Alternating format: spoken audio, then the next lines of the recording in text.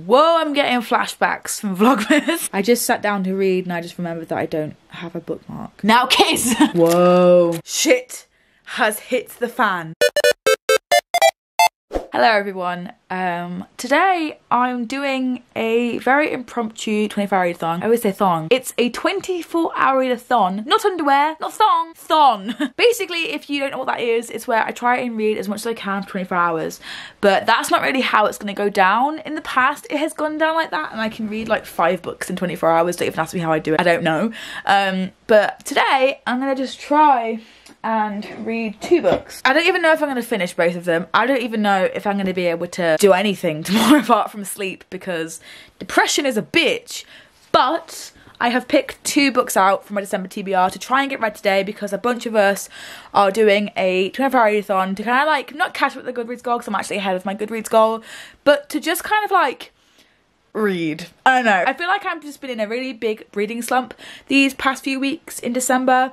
I feel like I haven't read as much as I wanted to. I've read Heritage Anonymous by Katie Henry. I've read one of the Mortal Instruments graphic novels, which I got for my birthday, the first one.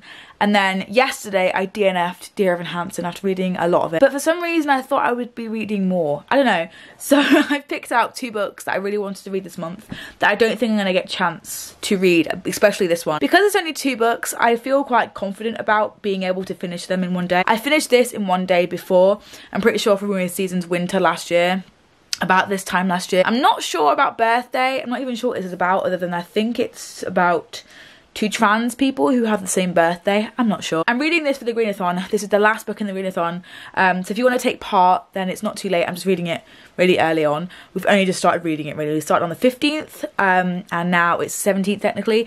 So it's only been 2 days and I want to finish it already because I need to get my reviews up before the end of the year. So my plans for today / tomorrow, because I haven't slept yet, so it's not tomorrow yet, is to read all day and to also film some videos and some TikToks. Basically what I've done today, but adding reading into the equation. Let It Snow is 354 pages, which will take me about 3.5 hours. And then Birthday is exactly 300 pages. So all in all, I'll be reading for about 7 hours, 6.5, 7 hours-ish. So that's actually not that long compared to the amount of time I have. So I could either start now and wake up later tomorrow, or I could go to sleep now and wake up early tomorrow morning and get reading done, because I'm only going to be reading for like 6 hours tomorrow. I just want to get these 2 done. I don't want to get anything else done because maybe I will, I don't know. But yeah, so I'm going to be reading Birthday and Let It Snow just because I felt like it, and I don't think I'm going to be able to read this unless I do a 24-hour readathon. That's about it. There's a bunch of us in a group chat. Let me read out some people's names because I feel like I need to. I don't know why. It was made by Michaela. There's 33 people in here. I didn't realise there was that many people. Emmett Stories, I think. I'm sorry if I pronounced that wrong. Bookishly Brie, That Disney Chick, King Karen, that's such a good username. Night Owl Sherry, or Night Owl _ Sherry, sorry.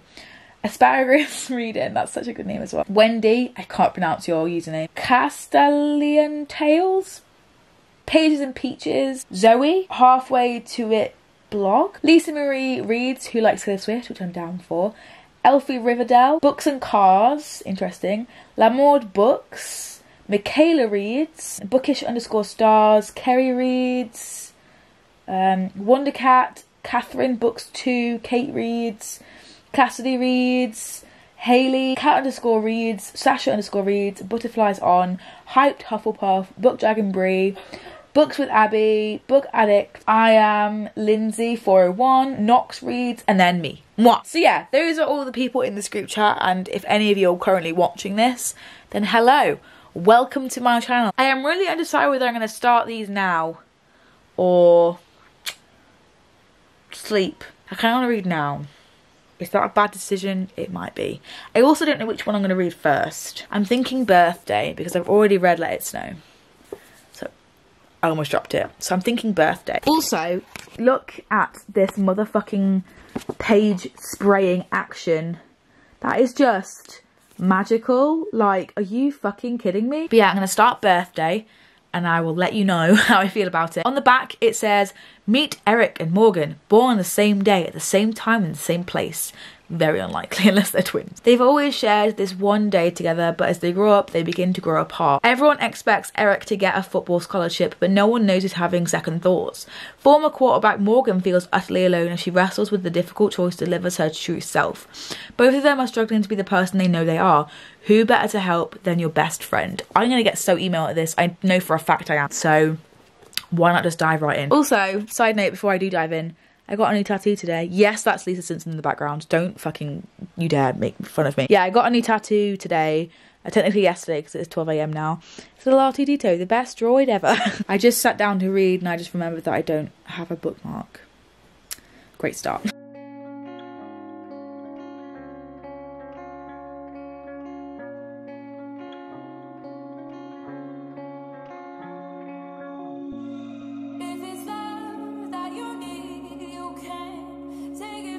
I am currently on page 92 of Birthday, and A, I'm loving this book. B, they just mentioned Pan's Labyrinth, one of my favourite movies ever. I started Pan's Labyrinth the other day, but who wants to read a movie? I mean, there is a book of it over there. I mean, you could just do that. But yeah, thought I'd mention that because it's literally my favourite movie. One of my favourite movies anyway. Good morning, everyone. It is currently 10 AM and I fell asleep last night after, where is my book? Where is that? Okay, it's on the floor. Last night I got to page, I think, 107 of Birthday by Meredith Russo. Because I just felt really tired all of a sudden and decided that I wanted to go to sleep for a bit. And now I've woken up, I'm going to get some more reading done. But first, I want to get some breakfast and a good old cup of tea because I'm feeling on the tired side this morning. The weather's not very good outside, but it's perfect weather for reading. I actually am really enjoying this so far. Meredith Russo always has been one of those writers who has an amazing writing style and great book ideas as well. This is all about two boys called Eric and Morgan. Eric is a football player for the football team and he's getting kind of at the moment swept up on that. And then we have Morgan, who is going through gender dysphoria. They really would like to transition into being a girl, but it's very difficult for them to actually initially come out, so that can be a possibility. We have perspectives from both Morgan and Eric, and it is just so adorable to see Morgan's like dysphoria and say like, Eric will never accept me, I'm going to be alone forever, etc. And then in Eric's perspective, he then says, I will support Morgan in whatever that they do and I will love them no matter what. Because at first Eric thinks that Morgan's gay, but Morgan's not.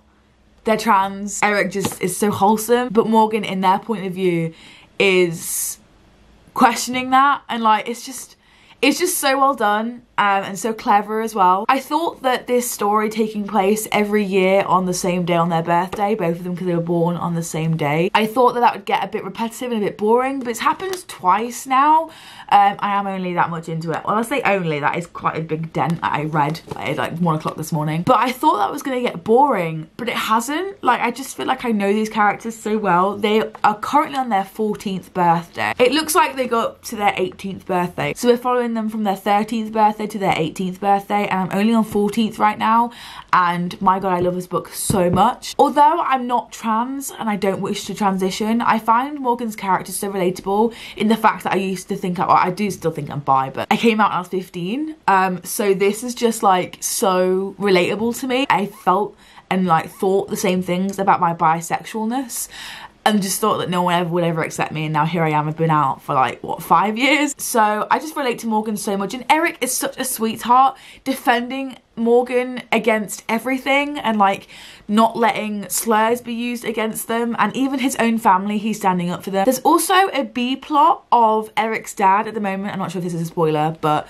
it's very minor at the moment. I'm not sure how much this will have an impact. Once I've read the whole book, I might edit this out if it's like a big spoiler, but at the moment there's a B plot of Eric's dad being hella abusive and hella manipulative, and their mum going through some stuff as well. So I'm really like just interested to see how that pans out and how that has an effect on Eric and Morgan's friendship. And also Peyton, Eric's brother, is a bastard. Like, I don't like Peyton, although this whole B plot is making me feel a little bit sorry for him, because no matter what he does for their father, he can't impress him, and he's always gonna get like abused at the end of the day, and it's just so heartbreaking. But Eric is still this little bead of light, and I saw some things in him during this like birthday, this chapter in his points of views. I'm still on the 14th. I've only got a little bit left until 15th birthday. I'm just seeing some things and decisions that he's making surrounding like parties, girls, drinking, the football games, etc. Like the whole laddish culture that is gonna like maybe sway him in a different way. So I'm scared about that, and hopefully that doesn't happen. But you never know, Meredith Russo might pull through. She might write as a happy ending, probably not. But yeah, so I am absolutely loving this so far. I think this book is still absolutely gorgeous.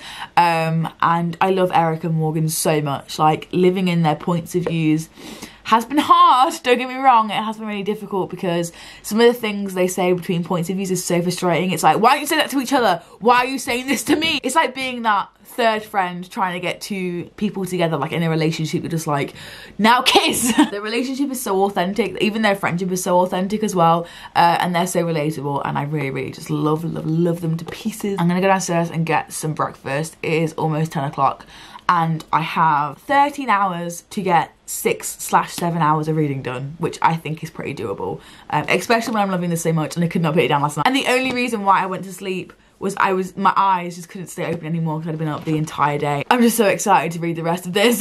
Now this is giving me flashbacks to Vlogmas.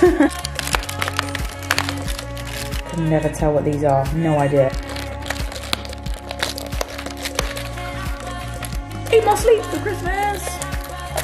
Whoa. Little snowman.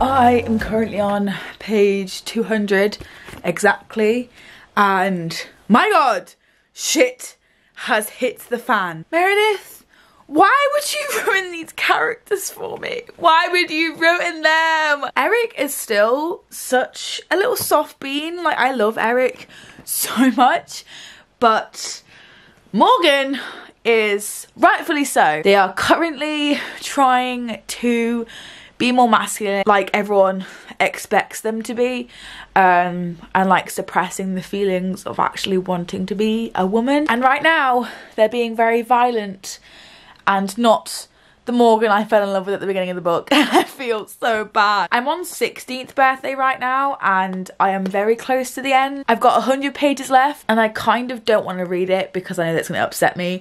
And I know that these characters are going to transform. I love this book. This book is so good. I just finished Birthday and I'm not going to lie, I cried at the end. Like, it was just so good and it just had everything that I wanted in it, and the ending was perfect. I think it ended in the exact way it needed to. With a good book, you have to have an A plot and a B plot.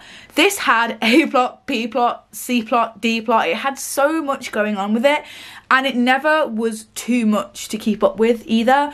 It was all very well done, very easy to follow, easy to read, and just an amazing book overall. But I really do relate with the struggles in here despite not being trans, so I gave it a 4.5 because it really left a lasting impression on me. If you are trans, I would highly recommend reading this, but please be careful because there are a lot of heavy subjects covered in this. They are dealt with respect and authenticity because Meredith Russo herself is a trans woman. It isn't a case of bad rep, but you may be harmed while reading this, and I feel like your own safety and well-being is more important than any book that you could ever read. My personal trigger warnings for this would be death of a parent, transphobia, homophobia, gender dysphoria, suicide, sex. If you're uncomfortable with the idea of sex and like bodies and puberty and stuff, just be careful no matter what you're triggered by. If you're triggered by anything, this book, although it is really good and deals with these things with respect, dignity, and from what I can tell, realism, it does have some triggering moments and carries some triggering subjects as well. So please,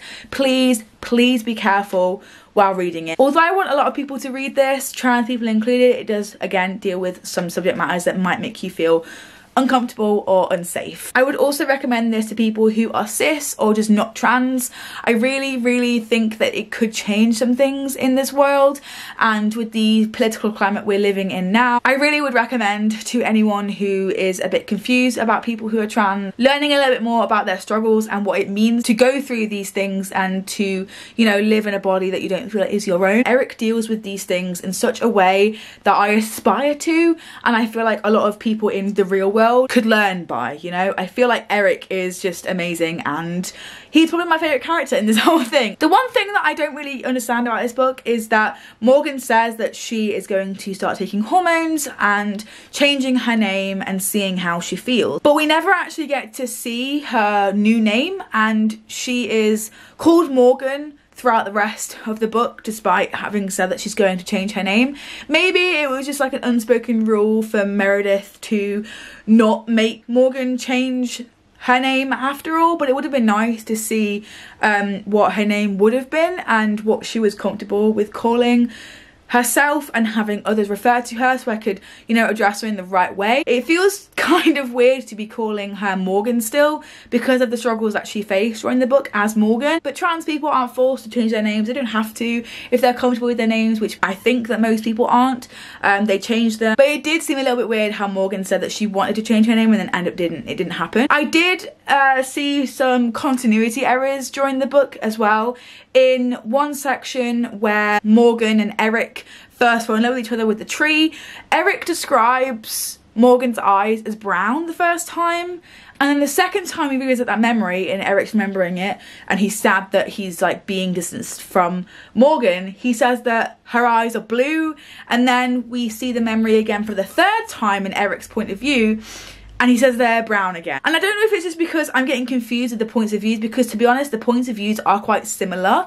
You can tell that Morgan is more feminine, but that's kind of about it. It might have been something to do with Morgan remembering that memory, but I attached it to Eric's point of view because Eric is the person who introduced it. I'm not sure, maybe I got confused and it's Eric that has the blue eyes, but from what I remember, Eric is describing Morgan and says that she's got light eyes, and then in the other two times she's got brown eyes, and then at the end she's got brown eyes again. It was really confusing, and I did actually find just small bits of continuity errors, which is again why it couldn't reach 5 stars, but it did get 4.5 and I enjoyed myself so much. I absolutely loved it. Hello, it is like a week almost after I filmed this frigging vlog. I'm sorry I don't know how to end vlogs on the same day. I'm uploading this tomorrow, and so I decided to cut the vlog here because I actually didn't end up finishing Let It Snow. I ended up DNFing it because I was just so bored. So we're gonna have to learn more about that in my Greenathon review, which I'll be posting very soon. But I decided to kind of keep this vlog a little bit positive because I really like the way that it turned out before I started bashing Let It Snow. I thought it was gonna be really funny, me bashing it and stuff, but it was really relaxing the way I edited it and the way it turned out that I decided to just cut it out and leave it. So I'm sorry about that. If you're looking forward to that, then I'm sorry, but I did end up DNFing Let It Snow at page like 100, and that's gonna be really awkward to talk about in the review, but never mind. I had a lot of fun filming the 24-hour fun vlog, and I think it's like a new way to do book reviews because I feel like I know a lot of my feelings still about Birthday. I know that it was a good book and I really enjoyed myself while reading it. I enjoyed everything about it, as you can probably tell by my other clips, but it was a really good way, like a new way of reviewing books, and I had a really fun time editing once I got around to it, and also filming as well. So if you want more of these, like this style of reviews in the future, then give me a thumbs up and let me know down in the comments, because I really enjoyed filming and I hope that you enjoyed watching. If you did enjoy, give this video a massive thumbs up and subscribe to my channel. I make videos every Sunday. For now, thank you so much for watching and I'll see you next time. Bye! Honkin' spot, honkin' spot.